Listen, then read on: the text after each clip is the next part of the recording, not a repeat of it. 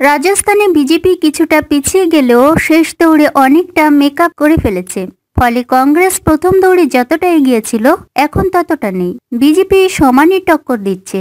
India today সমীক্ষা বলছে ৪৫% মানুষ সরকারের বদল চাইছে, আর ৪৪% মানুষ বসুন্ধরা রাজে সিন্ধিয়ার সরকারের ওপরেই ভরসা রাখছেন।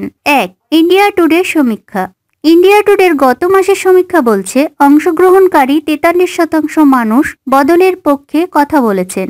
৩৯% মানুষ এই বিজেপি সরকারকেই রেখে দিতে বলেছেন। এই মাসে তার কিছুটা বদল হয়েছে, বিজেপির পক্ষে সমর্থন বেড়েছে।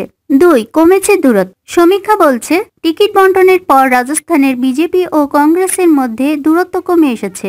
মনে করা হচ্ছে বিজেপির চেয়ে বেশি বিদ্রোহী কংগ্রেসে রয়েছে। কয়েকটি অঞ্চলে বিজেপি এগিয়ে রয়েছে, কোনো অঞ্চলে কংগ্রেস এগিয়ে রয়েছে। আড়াআড়ি ভাগ।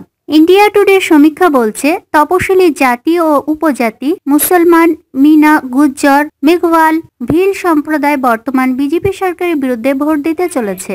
অন্যদিকে ওবিসি, জেনারেল, জাট, কুমহার, মালি, ব্রাহ্মণ, বৈশ্য ও রাজপুতরা এই সরকারকে রেখে দিতে ভোট দেবে।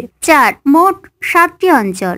রাজস্থানের অঞ্চলগুলি মোট 7টি ভাগে বিভক্ত। আহিরওয়াল 22টি আসন, ধুনধার 44টি আসন, হাডোটি 17টি আসন, জয়সলমের, বিকানের 20টি আসন, মারওয়ার 41টি আসন, মেওয়ার 35টি আসন ও শেখাওয়াতি 21টি আসন। এখন দেখার কোন অঞ্চল কাকে ভোট দিয়ে জিতিয়ে আনে।